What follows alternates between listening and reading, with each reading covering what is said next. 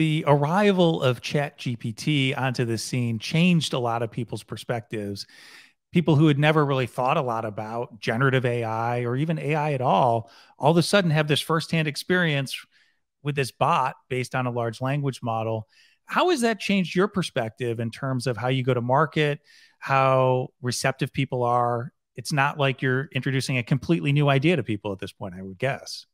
Yes, I think even if you think about Grammarly for the past 2 years has been augmenting your text. So it's not a new concept in terms of what it enables you, but ChatGPT just brought it to everyone. My mother, my grandmother knows about it, like everybody knows about it.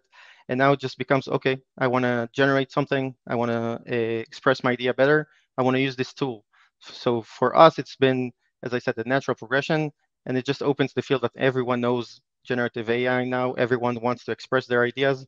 Now they have a lot of text, and now what to do with this text. So we said, as we think about video as a combination of the generative AI. So you have text, images, music, and everything, and you bring it all together to a video that now you consume, anywhere from TikTok to YouTube, Netflix, the movies, and another medium of transformation of information.